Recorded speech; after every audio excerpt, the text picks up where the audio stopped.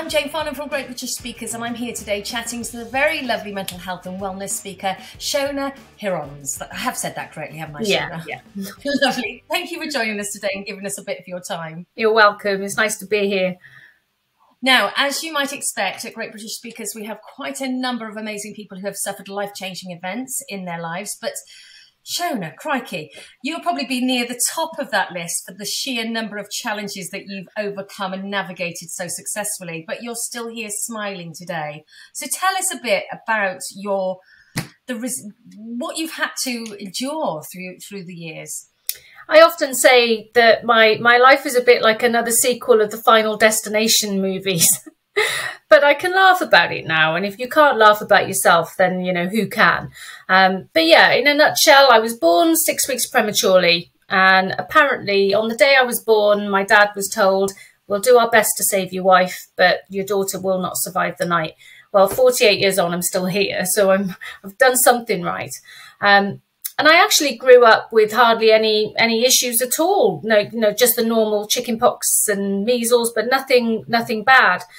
When I was 18, I got stung by a scorpion and spent 10 days in a Turkish hospital and had to have the sting sucked out of my arm by one of the people by the pool. And she saved my life. That was quite dramatic. When I was 22 and I was in university, I think I just finished all my studying.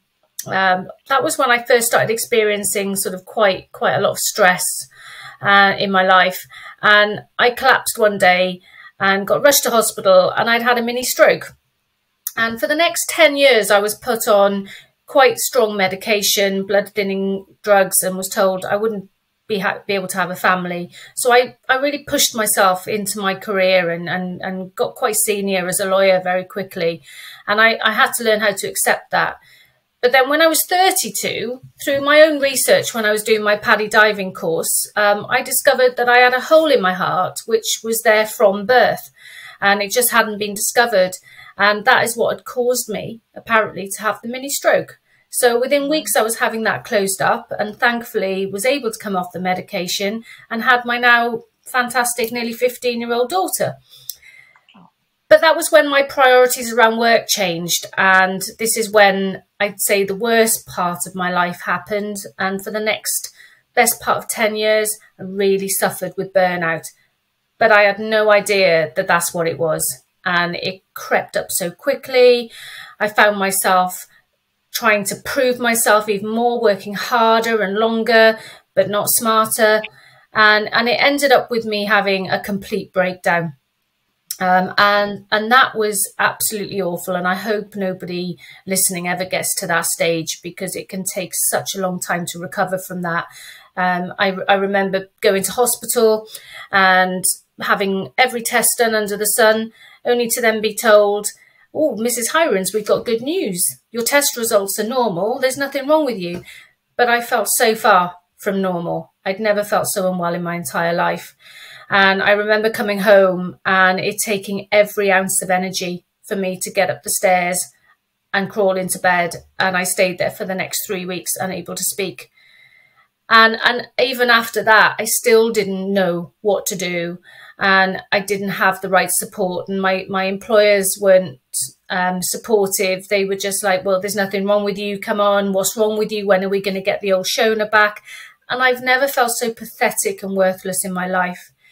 And I finally did get support and very slowly just started to set some small achievable goals. Even just getting dressed some days was something to celebrate. And eventually it led to me having a life-changing accident over 6 years ago, where I was just rushing about as always, trying to get to work, working best part of 80-hour weeks. And I would cycle to work in the morning, and I don't even know what happened. Apparently I hit a wet patch on the road and I ended up having to have, I spent 2 weeks in an induced coma, was told I was unlikely to survive apparently, but I did. I had to have major facial reconstructive surgery. I'm actually 93. You look cracking. I have to add a bit of humour, as I said, if I can't laugh at myself. But that next year was a really, really hard part of my life. trying to rebuild, learn how to walk, even talk, even eat and drink properly again, because I'd had my my face rebuilt, my jaw pinned back together, and it was really hard. And I had 9 months off work, and I did return, but I just wasn't the same. And I realised that, you know, if that had been my last day on earth, would I be happy with what I've achieved? And my answer was absolutely not. You know, I think I read a book by Stephen Covey at the time, and his book was about how to have an extraordinary life, 7 different ways. And I remember just resonating with everything he said, and that was one of the things that came up in his book. And I decided to leave the legal world behind, and I started my own business. I started to become very goal orientated and just wanted to be simply better every day, and help to end that stigma around mental health, in particular in the workplace, because I was definitely treated differently when I was diagnosed with episodic depression, and that shouldn't happen. So tell me about that. When you had your accident, had you recovered fully mentally before that had happened? Probably not, if I'm honest. I think that my mindset was in a much better place. I think I'd already made the decision in my head, you know, there's more to life than just working long hours every single day. And I was starting to rebuild my life. I was starting to build those close relationships with my family, with my friends, my loved ones again, myself, most importantly, which was something I'd lost for a long time. And I think probably my heart wasn't really in it when I went back to the workplace, but just that constant judgment that I felt. And when I was diagnosed with episodic depression, I was given 3 options. I was told that I could either go on a performance improvement plan, and if I didn't recover within a month, then I'd be facing a disciplinary hearing, or I could go on an unpaid sabbatical until I was better, or I could leave. And by that point, I was a lot stronger. Helpful options, eh? Yeah, I was a lot stronger by then. I knew that they couldn't do that, and that, you know, there was more for me out there. And I was starting to believe in myself, and I do honestly believe now that once you start believing in yourself, amazing things start to happen. And they did, and my business started doing well. I just threw everything into my business with hardly even a penny to start it. But, you know, I did it myself, started sharing my story, wrote a book. And just as I was starting to do well, I was diagnosed with uterine cancer and had to have a total abdominal hysterectomy in 2019. And that then plunged me straight into early menopause. So that's sort of another thing that I've dealt with. But it's almost like you've had a massive, great, big thing to overcome in every decade of your life. Yeah, I know. I mean, there seems to be a theme, like 22, 32, and my accident happened when I was 42. I've got 3.5 years till I'm 52. I'm like, not sure about it. Stay wrapped up in bubble wrap for the whole year now.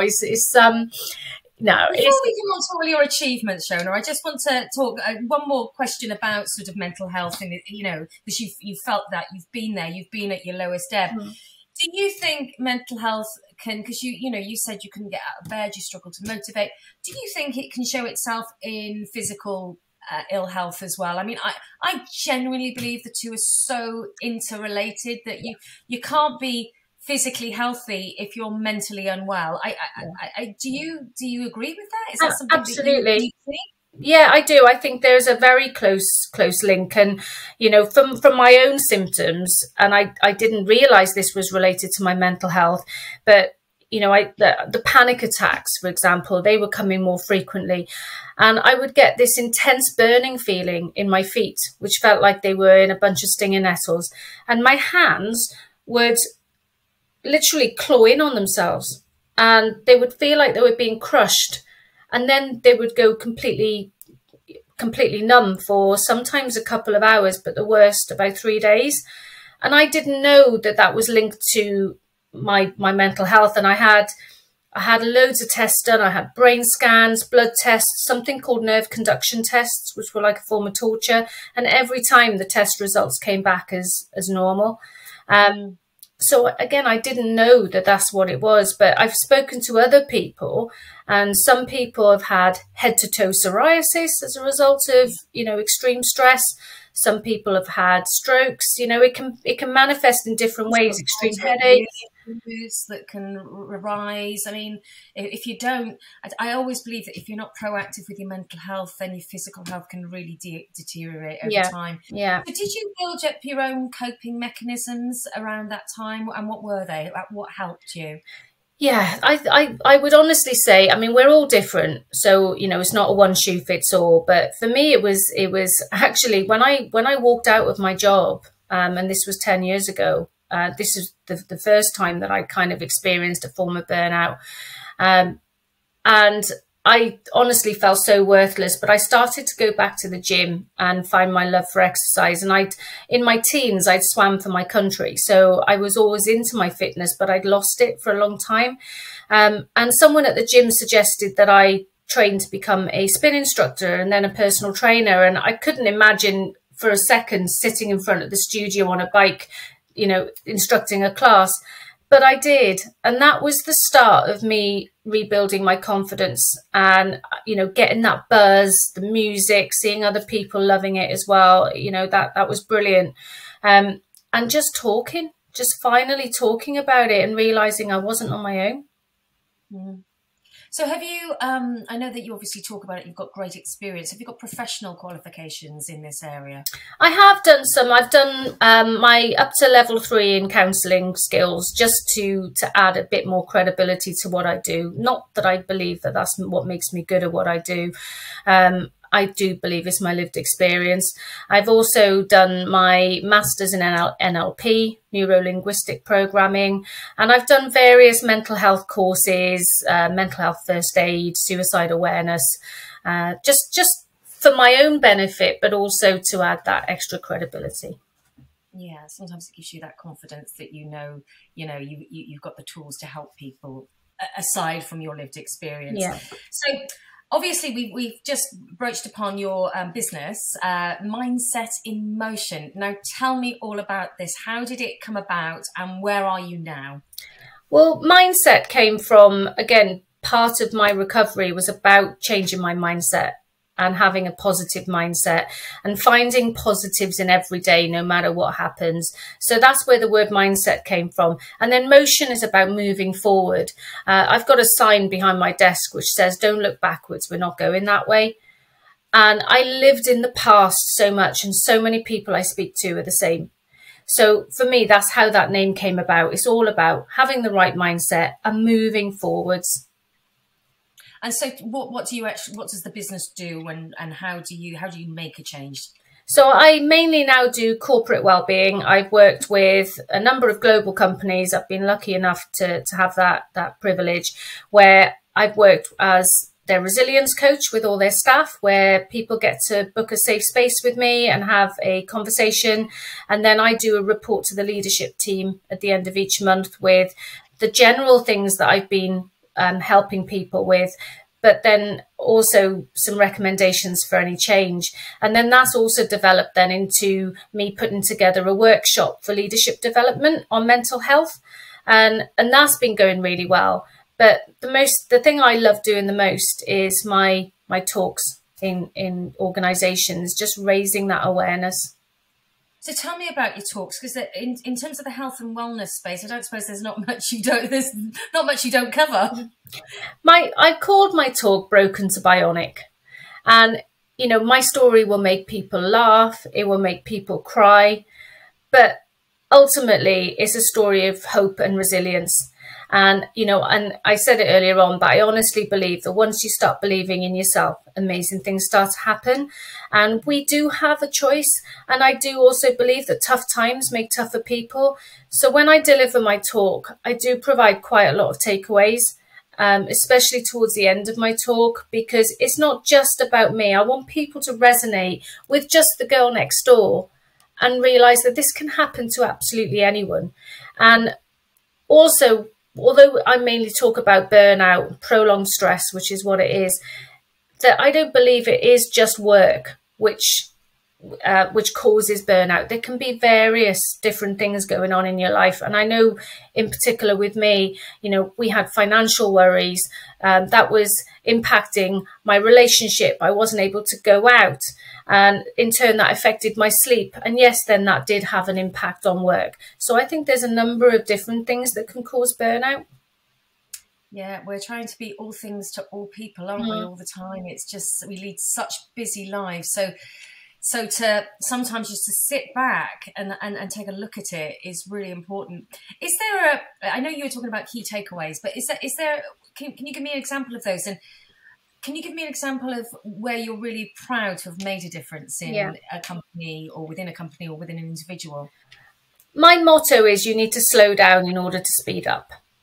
And I genuinely believe that. And I was thinking of this earlier on, like, what's my proudest thing? And there's been lots, but I think for me, my proudest thing was being invited back during Mental Health Awareness Week in 2019 to the company where I'd had my breakdown. And for 6 years, I wasn't able to go anywhere near that office without having a full-on meltdown, a panic attack, you know, where my pulse would get racing, my breathing was all over the place, I'd be crying with uncontrollable tears. And they invited me back there. And the person that I didn't want to face, the person who I felt had caused me problems when I was there, I knew he still worked there, and I didn't know if he was going to come to the talk. And I asked a friend of mine who does lots of public speaking what he would do. And he said, you know what, do it. Otherwise you'll regret it. And I did do it. And I used all of my coping mechanisms, my breathing techniques. I listened to some really, really great music before I went in, which got me in the right headspace. And I delivered my talk with confidence, had amazing feedback, and I felt I had closure. And one thing I would say, and I won't say the name of the company, but one thing I would say about them is in that time since I'd left, they'd now trained a lot of their staff to become mental health first aiders. They had little breakout rooms for people to go if they needed to come away from their desk and have a few minutes, which was something that, you know, they were now championing. And I thought if they learn anything from my experience and that's what they've done, brilliant. So I'd say that's my proudest one. Oh, that's excellent. And what gives you the biggest buzz about speaking? Because I can see the energy oozing out of you. But do you really love standing up? I mean, so I've presented my whole life, in front of camera. But laying myself bare on stage is not something I do. I'm normally presenting somebody else's product or whatever service. But, you know, to stand there, is that something that really spurs you on? It does, yeah. And it wasn't always, because I did have that imposter syndrome over why would somebody just want me to do it? And I've realised that I am just, like I said, the girl next door, and it could happen to anyone. And I think it's so important to be able to speak out. And I wish I'd had someone maybe like myself to listen to when I was really struggling, because it might have prevented it from getting to a really bad place. Well, Shona, it's been absolutely delightful talking with you today. Thank you so much for your time. You're welcome. Thank you very much. And if you'd like to book Shona to discuss, well, pretty much anything in the health and wellness space, mental health, physical health, overcoming adversity, female health and the menopause, burnout, leadership, you name it, you can talk about it. So do give us a shout. Speak to Steve or myself on 017 53 439 289, or you can email us bookings@greatbritishspeakers.com.